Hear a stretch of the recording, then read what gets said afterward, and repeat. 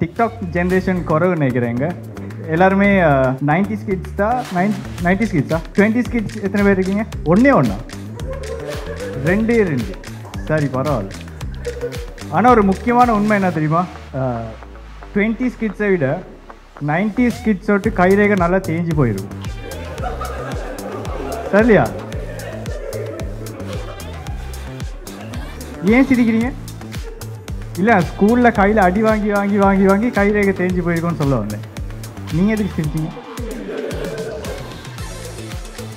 அடி வாங்க ஞாபகத்தில் சிரிச்சீங்க. Okay okay okay.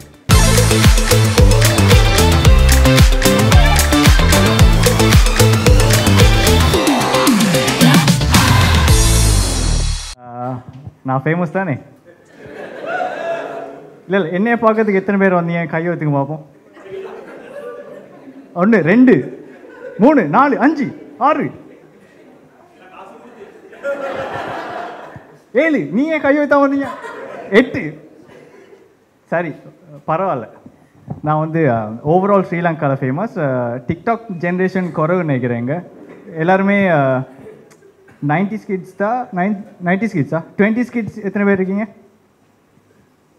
ஒன்றே ரெண்டே சரி பரவாயில்ல. ஆனால் ஒரு முக்கியமான உண்மை என்ன தெரியுமா? 20s கிட்ஸை விட 90s கிட்ஸோட்டு கைரேகை நல்லா தேஞ்சு போயிடும். சரியா? ஏன் சிரிக்கிறீங்க? இல்லை, ஸ்கூலில் கையில் அடி வாங்கி வாங்கி வாங்கி வாங்கி கைரேகை தேஞ்சு போயிருக்கோன்னு சொல்ல வந்தேன். நீங்கள் எதுக்கு சிரிச்சிங்க? அடி வாங்க ஞாபகத்தில் சிரிச்சிங்க. Okay okay okay. நானும் ஹிந்து காலேஜில் தான் வரேன். எனக்கு ஸ்கூல் பிடிக்கும். ஆனால் எல்லா ஸ்கூல்லையும் எல்லா டீச்சர்ஸும் ஃபேவரட் டீச்சர்ஸாக இருக்க மாட்டாங்க. அப்படி தானே? அதனால் நான் பேர் சொல்ல மாட்டேன். பிடிக்காதா கிடையாது. இப்போ எங்களோட ஸ்கூலில் வந்து மேத்ஸ் வாத்தியார் இருந்தார். எத்தனை பேருக்கு உங்களோட மேத்ஸ் வாத்தியார் ஃபேவரட் வாத்தியார்? எக்ஸாக்ட்லி அதே தான் நானும் சொல்ல வந்தேன். அவர் எப்படிப்பட்ட ஆள்னு சொன்னால், உயரம் குறைவு, ஆனால் அவர் அடி சரவெடி. சரியா? கஜேந்திர விஜயகாந்த் மாதிரி 10 பேரை 10 ஆங்கிளில் ஒரே நேரத்தில் அடிப்பார் விடு. சரியா? ஒருத்தன் இங்கிட்டு சுற்றிடுவான், ஒருத்தன் அங்கிட்டு சுற்றிடுவான். பெரம்பெல்லாம் யூஸ் பண்ண மாட்டார், கை மட்டும்தான்.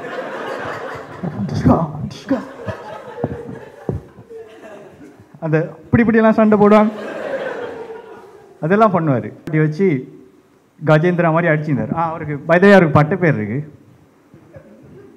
நாங்கள் வந்து யோசிச்சோம், இருக்கிறதுலே கேவலமான பட்ட பேர் ஒன்று அவர் வைக்கணும்னு சொல்லி. ஏன்னா அவ்வளோ கோவம். அப்போ அவர் பேர் வச்சோம் ஃபேண்டா படி அப்படின்னு. உங்கள் மைண்ட் வாய்ஸ் எனக்கு கேட்குது, இதை விட கேவலமாக பட்ட பேர் உனக்கு கிடைக்கவே இல்லையா அப்படின்னு சொல்லி.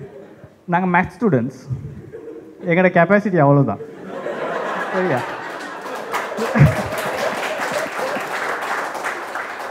அப்போ நாங்கள் அவர் வந்து ஃபேண்டா படின்னு தான் சொல்லுவோம். ஃபேண்டா படி. எஸ். அப்போ 10 பேரை வெளியே வச்சு பந்தாடி இருந்தார். அப்போ எங்களோட செக்ஷன் ஹெட் வந்து பார்க்குறாரு. அந்த ஃபுல் ஏரியாவுமே டென்ஷன் ஆகிடுச்சு. என்ன நடக்குது, இப்படி பெரிய பூகம்பமே நடந்துக்கிட்டு இருக்கே அப்படின்னு சொல்லி. அப்போ செக்ஷன் ஹெட் வந்து பாஞ்சு வந்தார். சார், ஏன் சார் உங்களை போட்டு அடித்து கொண்டு இருக்கீங்க? இவன் என்ன பண்ணாங்க தெரியுமா சார்? இந்த 9 பேரும் 4 2ஆம் அடுக்கு 8ன்னு போட்டிருக்காங்க சார். சார், 4 2ஆம் அடுக்கு 8 தானே சார்? 4 + 2 4 8 தானே சார்?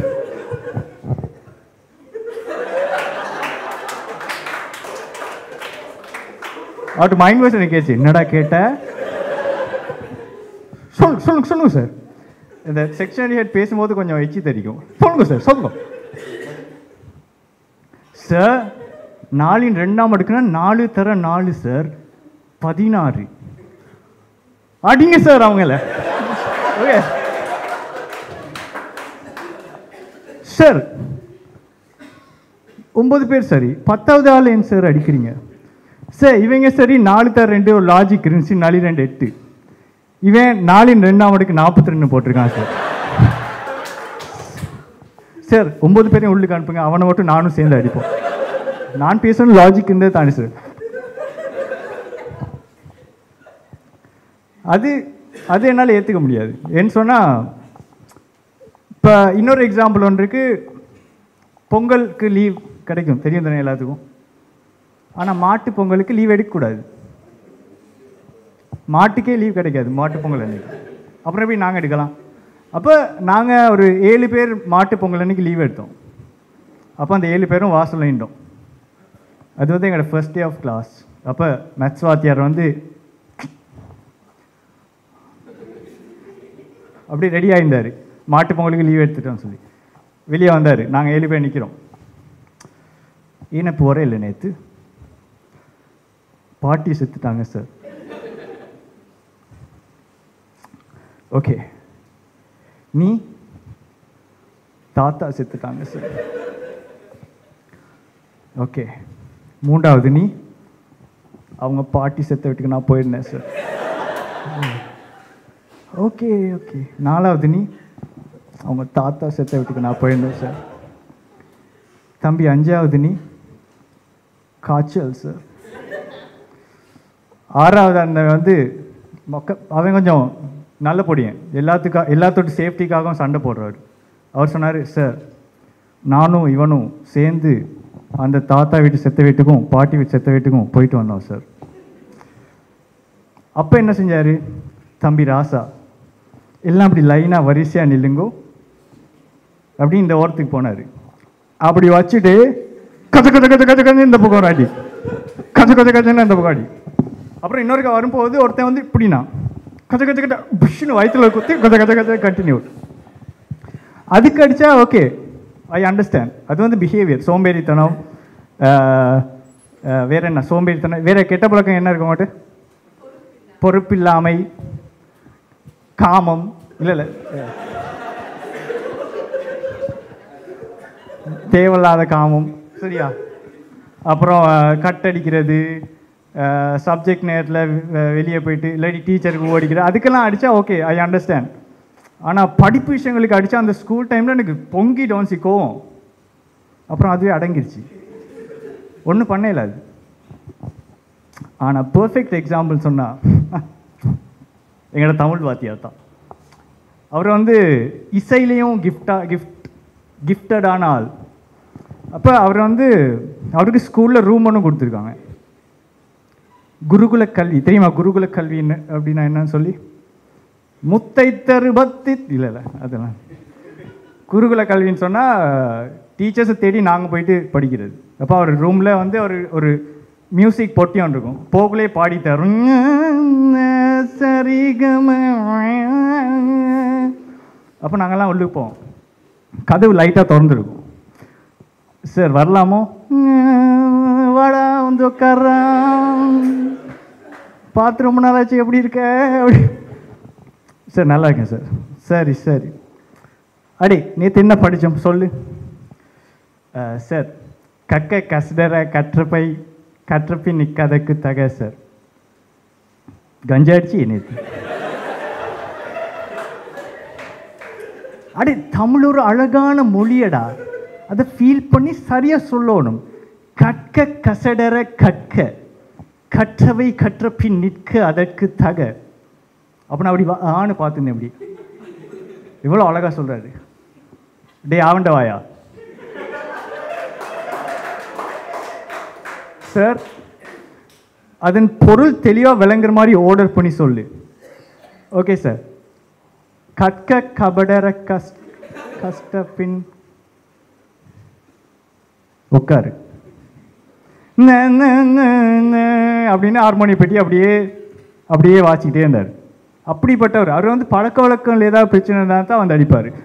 தமிழில் ஏதாவது பிரச்சனை இருந்துச்சுன்னு சொன்னால், கிராமட்டிக்கல் மிஸ்டேக்ஸ் விட்டீங்கன்னு சொன்னால் பக்கத்தில் கிட்ட வருவார். இப்படி வந்து கடிக்கிற மாதிரி வந்துட்டு மோந்து பார்த்துட்டு போயிடுவார். சரியா? அதனால தான் அவருக்கு பட்ட பேர் கரடி. ஓகே, அது நான் வச்ச பேர். எனக்கு அவன் ரொம்ப பிடிக்கும். அவன் மற்றெல்லாம் சேர்ந்து ஒரு செல்லமாக கரடி அப்படி கூப்பிடுவாங்க. சரியா? அப்போ மேத்ஸ் கிளாஸ் ஒரு நாள் நடந்துட்டு இருக்கும்போது ஒரு நாள் கொஞ்சம் கேஸ் சிவியர் ஆயிடுச்சு. சரியா? அவர் வந்து ஒருத்தன் கிளாஸில் உட்காந்து இந்த வாக்கில் வெளியே ஒருத்தனை பார்த்து சிரிச்சிட்டானா. அதுக்கு மேத்ஸ் வாத்தியார் ஃபேண்டா படி கோவம் வந்துருச்சு. படி துடிக்குது, இப்போ அப்படி ஷேக் பண்ணிட்டு வச்ச மாதிரி. அவனை பார்த்து எப்படி நீ சிரிக்கலாமா? சரியா, யாருக்கு டென்ஷன் ஆயிடுச்சு. அப்படியே உதருது, கண்ணிலேருந்து இப்படி இரத்த ஓட்டங்கள் தெரியுது, வளையல் கை மேலே வருது இப்படி. சரியா சார், எழுப்புனார். எதற்காக சிரித்தாய்? சார், அவன் சிரிச்சிட்டு போனால்தான் சார் சிரித்தேன். அவன் சிரிச்சா நீ சிரிப்பி, எங்கள் படிப்பு நடக்குள்ள சிரிக்கிறேன் சிரிக்கிறேன் அடித்தார். சரியா, அவனை ஒன்று வாங்கினான். அப்புறம் 2வது அடித்தார், வாங்கினான். 3வது வரைக்குள்ள இப்படி கையை வச்சான். அப்படி என்ன காட் பண்ணுறாய்? திரும்பியும் காட் பண்ணான். இன்னொரு திரும்பியும் காட் பண்ணான். என்னடா காட் பண்ணுறாய்? சார், உங்களுக்கு என்ன ரைட்ஸ் இருக்கு எங்க கை வைக்கிறதுக்கு? என்னடா அப்படி கேட்குறாய்? ஏன்னா ஒரு 2 வருஷமாக நாங்கள் அடி வாங்கி வாங்கி பழகி, அன்னைக்கு தான் ஒரே ஒருத்தர் கொஞ்சம் வெக்கமான ஒரு சூடு சொன்னவோட கேட்டால் சார் இதுக்கெல்லாமா அடிக்கலை அப்படிங்கிறது சொல்லி. என்னடா சார், உங்களுக்கு ஏன் சார் ரைட்ஸ் கொடுத்தா அப்படின்னு? இது நான் செக்ஷன் ஹெட் கிட்ட போய் சொல்கிறேன்.